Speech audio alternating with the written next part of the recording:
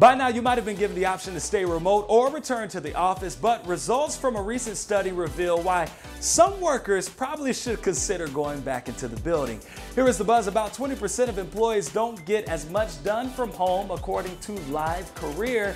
And turns out 30% spend more time on the clock when working remotely. Now, most people say it's because of all of these nonstop Zoom meetings that they're on just about every day, but more than 30% of people say they'd be willing to quit their job if they were forced to return to the office.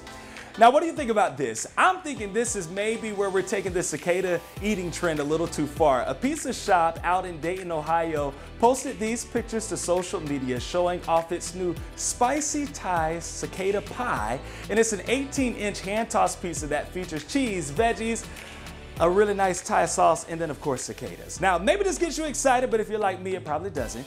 But if you were hoping to try it, don't get your hopes up too fast. It's actually not for sale just yet. They're just showing it off on social media. The shop is working with health officials to confirm whether they can legally sell the pie. Let's hope not.